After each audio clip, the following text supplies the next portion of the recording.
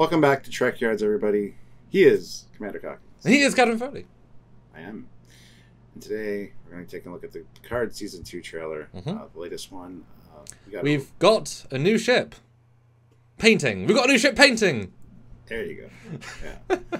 Yeah. We're going to be talking about the alternate reality Enterprise D or Galaxy class, designed by Sean Turinjo. He was designer of the Titan. This is now his first canon ship from scratch canon, as opposed to Titan, which was then put back into canon by Lower Deck. So congrats, good job. Looks sad to see not in painting form because it hides a few of the things about it. Although it's also, when you start breaking down, you can see some things. And this is the alternate reality Eviler timeline version. I'm going to kind of calling it Warship Enterprise D because we've had Warship Voyager. Clearly, the painting is a testament to its brutality because it's blowing up multiple Borg ships with weapons blazing. But it's different yet the same.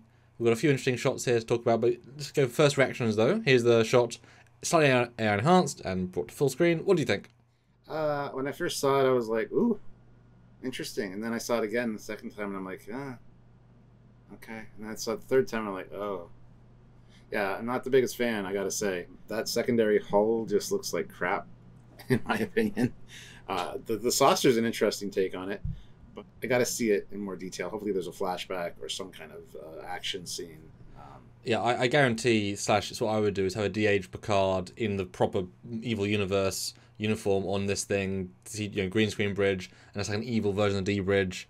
It's like, aha, I'm evil, Patrick River. I was like, oh god damn. We need that. The butcher of Veltak 2, and it's like, oh god.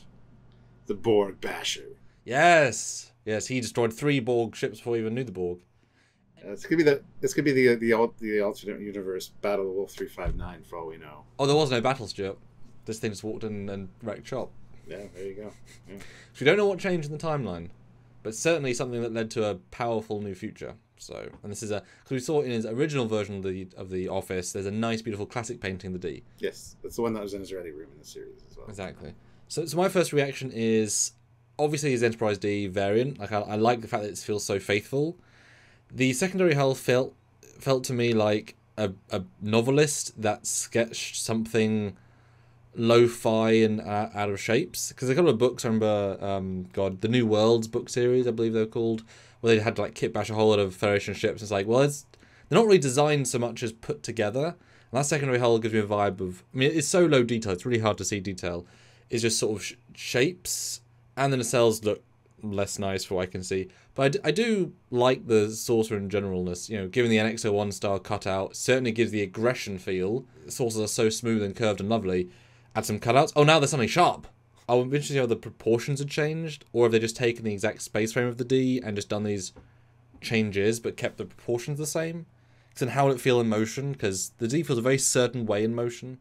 The one thing I'm wondering is with the way that center is designed, we get a better look at it later but I wonder if there's some kind of articulation, like the saucer almost like pushes in a little bit. Oh yeah, just to kind of butt up to those, and then maybe spread out. I mean, we see ships that do that kind of thing in Star Trek Online and stuff. It would be interesting if that was the case. Because when I see this, I picture big phase cannons, like All Good Things style, not that big, but all Good Things style cannons in those slits. I think you can see one. Looks like a tube shape coming out. I don't know. That's a problem. So if those things are like locked in and they open like attack mode and then they fire, and that would be a symbolic death knell. But they're so strong, that would be great. I don't know. But here's a direct comparison with the ILM created Enterprise D model for Generations, then using Voyager, etc. What's great about this model is that it was modeled to reflect the big giant miniature because it was using Generations. So it's nice, smooth, sleek, and used pictures of the actual miniature as a texturing. That's why it kind of looks so real, because it is real texturing just modeled onto a model. So that's I kind of try to match the angles. Obviously, not trying to be in the same ship, but now you see them side by side. What do you see? What do you notice? Well, one of the first things I notice is the nacelles being much smaller, and the secondary hull, again, kind of just throwing me off. Just from the neck down on this one, on the painting, it's just kind of like, I think there's something about it just feels weird. I mean, I guess the saucer's a bit of a different shape. It's similar. Yeah, it's just the cutouts. It just changes the vibe entirely. I mean, the neck looks the same, which I like. It felt like the secondary hull pylons were different, but I think they're about the same. I mean, nacelles are easy to change, but you just look at that D and think, "God, that's a nice looking ship." You look at a new one and think, "That's a ship." Honestly, though, the new one we're talking about here, it looks like very much like an STO ship. Like, yeah, variant, yeah. Yeah. But it is a good job of being so faithful, etc. So I did a quick Photoshop to kind of separate it from the background to see if that would help potentially. So I tried to find the outlines, just to give it more focus before we go into the other pictures. It needs 2 spikes on the front, so it could be like the bat starship. Yep, it looks like a Cylon Raider or a Batwing. Yeah, it'll be great to see this thing in the show. Like, I hope we do get a few shots of it. You need to, yeah. I mean, they have an Enterprise D model because we saw it, but good to see more of it. But Stuart, set up the next thing because the next thing is a real treat. Yeah, I was on Twitter the night before filming this and saw that USS Aventine on Twitter did a quick sketch of what he imagines the ship to look like based on the details. So I tweeted at him and asked if we could use it, and he said he would be honored. So here we are, and here it is. And boy, if that's a quick sketch, he's too talented. I've always did a little bit of brief back and forth. I would disagree with some of the choices here, but based on like what he's done, small things. But I think he's, rather than maybe trying to be fully faithful, I think he's tried to like finish the design with missing pieces, because this looks really cool to me. Yeah. Really cool. Lots of photon torpedo launchers in the cutouts. And one thing I noticed here that I didn't notice on the painting until you go back and take a look at it is the deflector being up so high. Because I was wondering where it was in the secondary hull. I'm glad that he drew that, because I went back and looked at the other painting, and yeah, you can see it there. Yeah, once you see it, it's hard to not see it, but it's so hidden. Yeah, exactly. I mean, it really gives off massive Akira vibes now, because that is literally almost how the secondary hull, or the deflector in the primary hull looks, even as the same grooves. So this might even be, in their timeline, like an Enterprise D refit, like a tack refit, because it's still using so much of the space frame. But boy, a lot of phaser strips, a lot of detailing. I quite like the shuttle bay variants in the secondary hull. That's kind of I don't think that's necessarily what they are, but if it's all one big shuttle bay, or at least mostly, that's a really cool visual. Oh, weapons in the front, shuttles, well, fighters in the bottom. In this reality, I don't think the nacelles are at all what he drew, but I like them fine. But I love the gradienting of the main hull in this version, how it kind of elegantly goes in, and then, like I say, torpedoes in the slits look mean and vicious. Yeah, like I thought I had saw a cylindrical type weapon coming out of the one slit on the left side.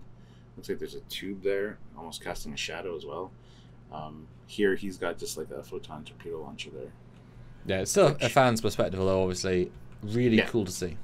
We should have called up Sean and said what's going on. I don't know how much you could share though, so. Yeah, NDS exists for a reason. But it's super refreshing to see, and if you obviously briefly scroll back, the fans can see the side by side. And yeah, it's brings it all to life, although like I said, I disagree with some of the things, but I think he's just try to finish it. And it looks great. It's super dynamic. I mean, it's not like a good-looking Starfleet ship by any means, but it's not a Starfleet ship. You know what I mean? Though that's good. If that was the brief, to kind of reverse engineer a warship version by kind of detracting things and move this there.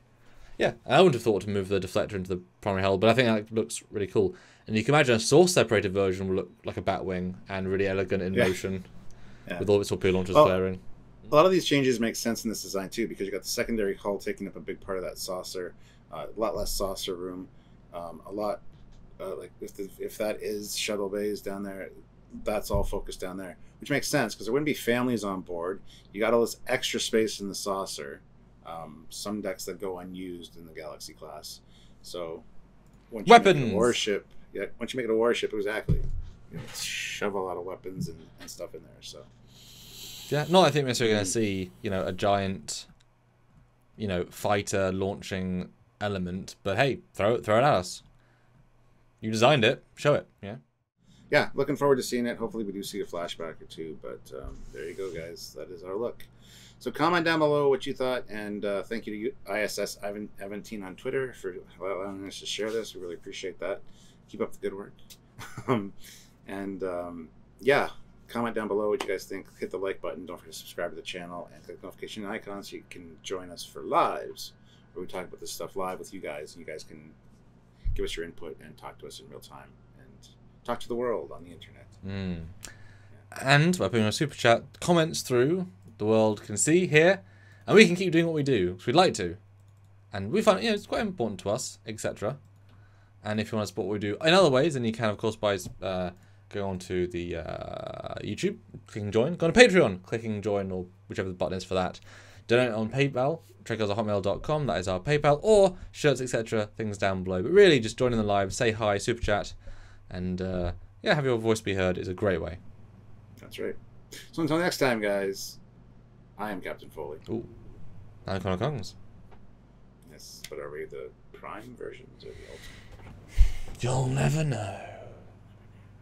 Like Well, you will, because we're nice. You're kind of, Way to ruin it. Yeah. No. Bye, guys.